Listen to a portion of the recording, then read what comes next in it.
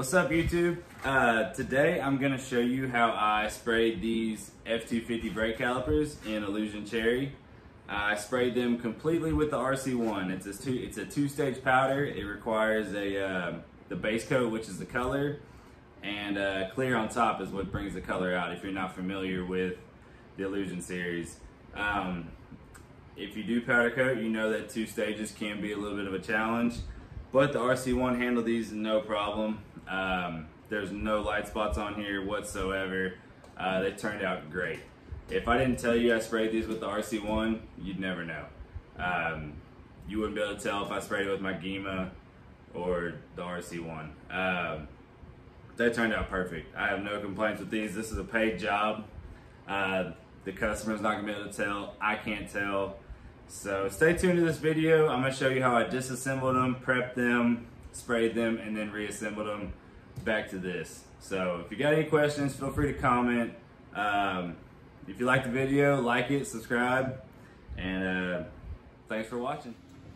Okay, so these are brand new out of the box. Customer brought them to me just like this in the box. They still have the brackets on them and they're fully assembled. So first thing we're gonna do is get them taken apart, fully stripped. I'm gonna show you how to do that. Some things you might wanna have are some picks.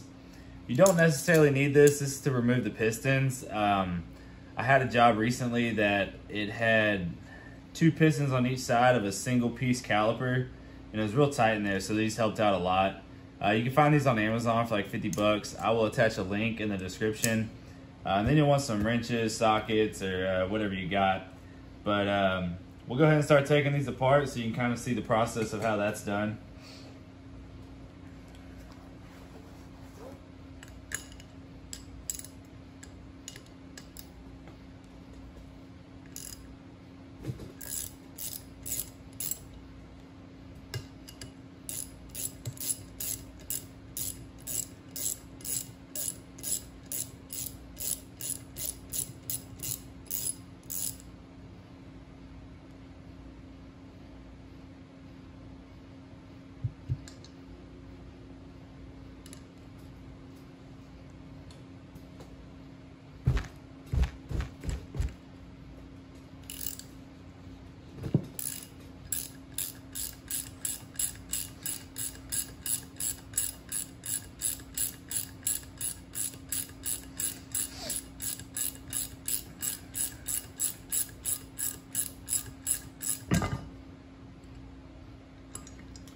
Alright, so once you get the bracket bolts off, you can separate the bracket and you'll pull these pins out and pull this little dust boot off.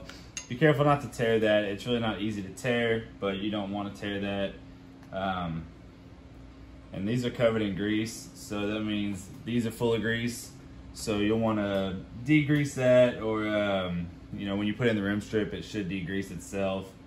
But these whole things are they're covered in a little bit of some kind of coating, so we need to get these degreased and then we'll get them in the rim strip. I'll probably just stick them in the rim strip and that'll take care of it all. So now we're going to take care of this little bleeder here.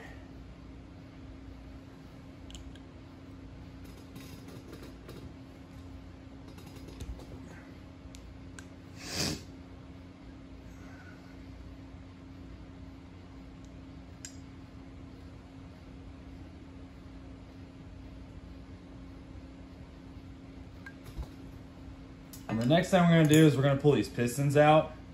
That's where this tool comes in handy. So you just stick it in here, you get it adjusted right. They're kind of like vice grips, but they work opposite. And you'll get them set to where it's snug in there. And you can spin the piston a little bit and you can kind of work it out. You get them a little bit tighter.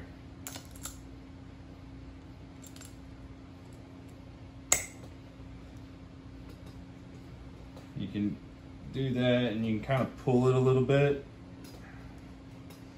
These might have to be pushed out with a little bit of air first, but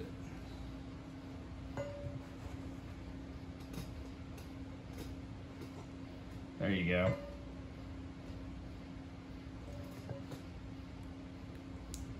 Make sure you don't tear this boot on here.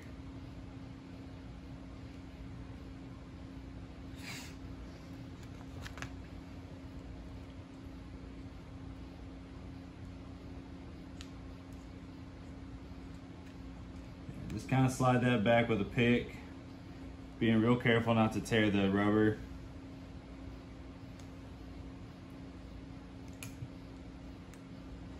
So then you continue to work this out. Still on there a little bit.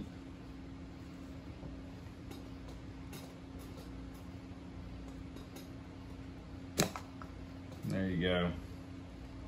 That's one piston removed. We'll go ahead and work on getting that other one out.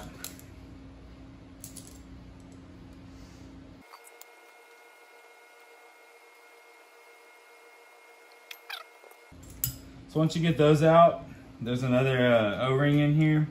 You want to take your pick and get down in there, and you'll just pull that out real easy, just like that. There's one also on this piston. And so now you want to inspect, make sure you got everything out. We'll just take this little plastic cap out where this bleeder goes. And now this one's ready to go on the rim strip, and then we'll outgas it and we'll get it prepared for coating. So we're gonna go ahead and take this one apart. Probably just gonna time lapse it real quick since you already seen how it was done.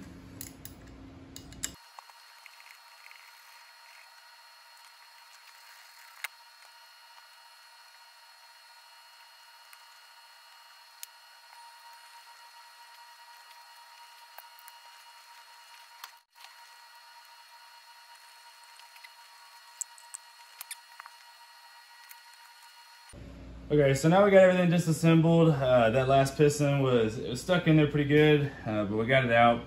So now it's time to get these in the rim strip, get this paint coating off of here, and we'll go on the rest of the prep. So we're gonna go ahead and get these put in the rim strip. My rim strip has seen its better days. I have more. It's actually sitting right over there. I got a 55-gallon drum of it. I just need to clean this one out before I add it to it. So whenever I get around to that, I'll put it all fresh in here and be a little bit more potent. But we're gonna work with this for now. I've been crazy busy around here, but it's gonna work just fine. Might take a little bit longer, but that's all right. I'm not in a super big hurry. So we'll check on these in about 15 minutes or so and see where they're at. All right, so it's been 15 minutes. We're gonna go ahead and get these checked out. They look like they're pretty clean. All that looks like it's loose. Get them shaken off a little bit, and then we're gonna get them in the neutralizing tank.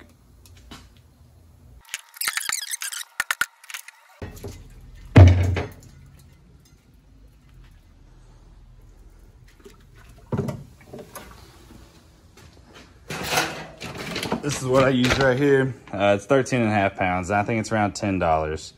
So you can also get stuff from a pool supply store, but I found that those are actually cheaper, so that's the route I go. And another thing to keep in mind is if you're going with the rim strip, that they are about 8 weeks out right now. So if you need to get some, you'll need to stay on top of that. I had to wait a long time for mine, and that's why my tank is so low right now, because I've just been having to work with what I got. Been making do, but so just keep that in mind if you're using rim strip. Okay, so the brake calipers and brackets have been neutralized, rinsed off, and I let them out to sit and dry. They came pretty clean. There's a couple red spots here and there, just a little small stuff in the corners, which I'll hit in the blaster, won't be a big deal. We're gonna go ahead and get these in the oven and get them outgassed, and I'm probably gonna outgas them around 440 degrees for about an hour and a half. That should be plenty for these, especially since they're brand new. So let's go ahead and get that done, and we'll get them blasted and we'll start coating on them.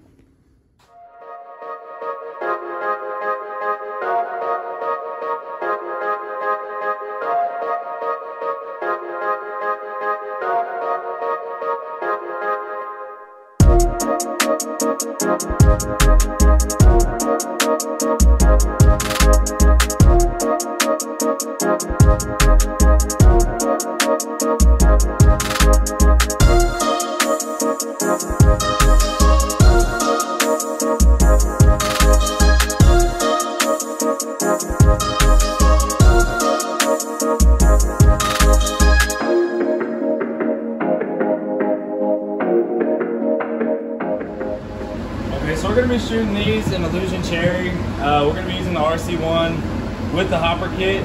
My KB is set right at about 45 and my air pressure is set at about 30 on my regulator. I might adjust things periodically while I'm spraying.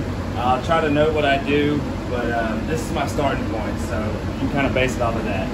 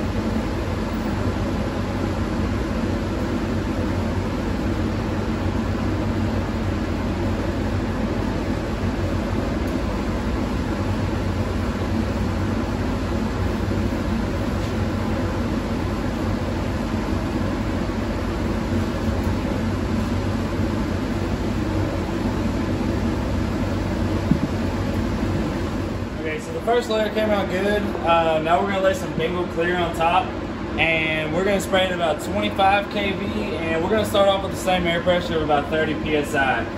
We'll see how that does. If we need to adjust it, we will along the way.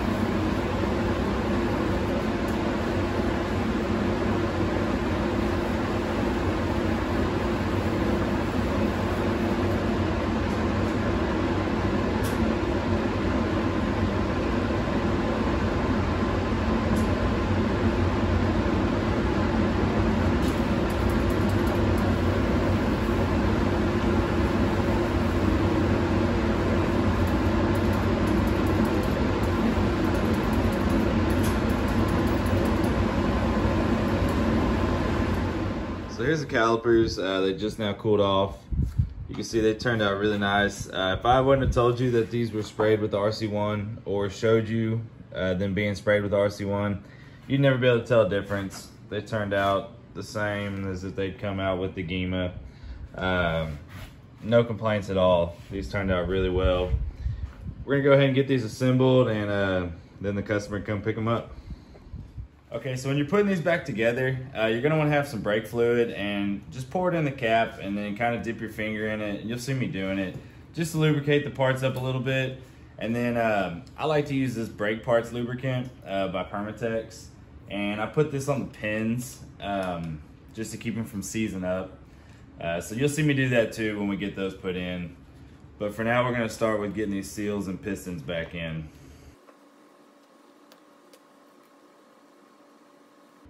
And definitely keep you a couple rags on standby. That way, if you get something on the part, you can wipe it off real quick.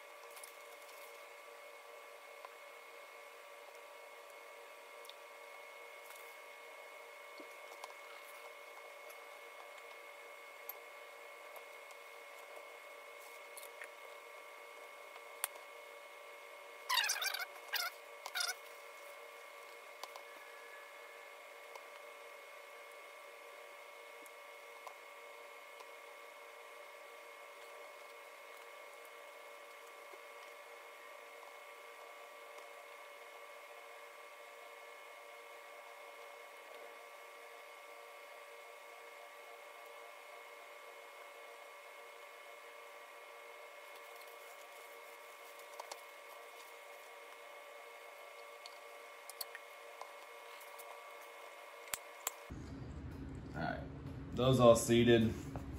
I'm gonna get something to press the other one in, and then we'll get started on the rest of that stuff. Okay, so we got the other one in now. It was a little tighter than the rest. It was tight taking it out too. And I also got the dust boots already set. For those, to get the dust boots in, the way I do it is I take my pick, which I have right here.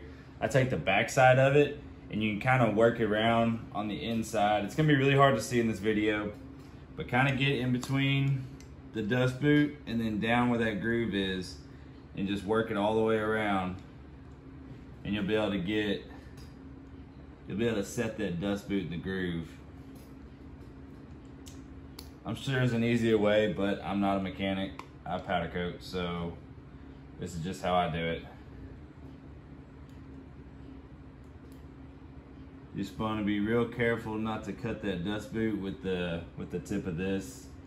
And then to get to the bottom, just take these and spin it around, and now you can get the other side. And now that one's set. So you could, I don't know if you can see that on camera, but see how this one's higher up than this one? This one's seated, and now I'm gonna seat this one.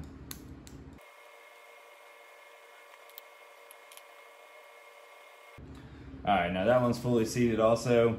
So what I like to do is just keep spare rag, spare shirt or something, and some spray wax, and hit it real good. Just to kind of clean it up real quick and put a layer on it. That brake fluid will start to damage the coating if you let it sit on there for too long. So you just want to get it off as soon as possible. There's probably a better method for this too, but this is what I like to do. So I guess if you were really worried about it or had a color that showed real easy signs of wear, you maybe could do this first as a little layer protectant, and then maybe keep some Dawn spray or degreaser, simple green or something, and knock it off pretty quick. But that's gonna be good enough for me. You can't even see, it didn't damage the coating. Everything came back real shiny. So now we're gonna get these pins set and these brackets mounted back on. You'll just have to figure out the right orientation, how they go, and then they bolt back just the way they came apart.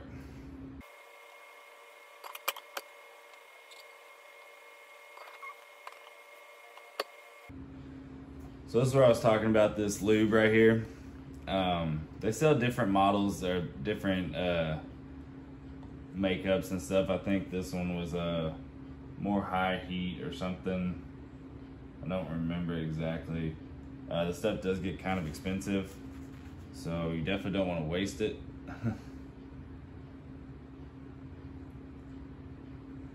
But just slide some of this on the pin. It doesn't need a bunch, you just want to get it coated.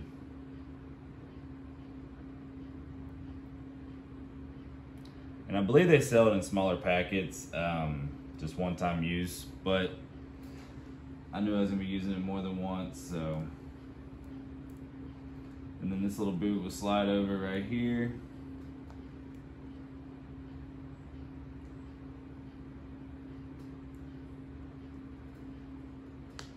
Just like that.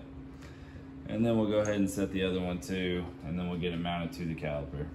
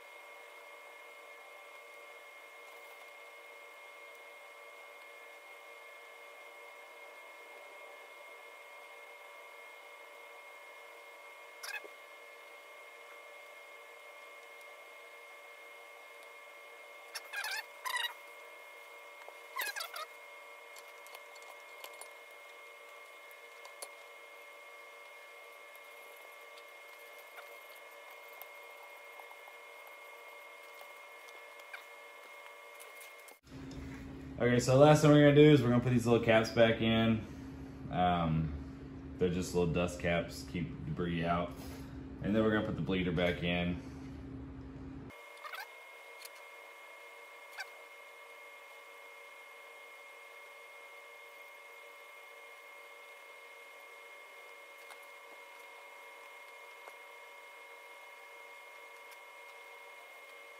Okay, so we're gonna get these polished up and we'll look over them.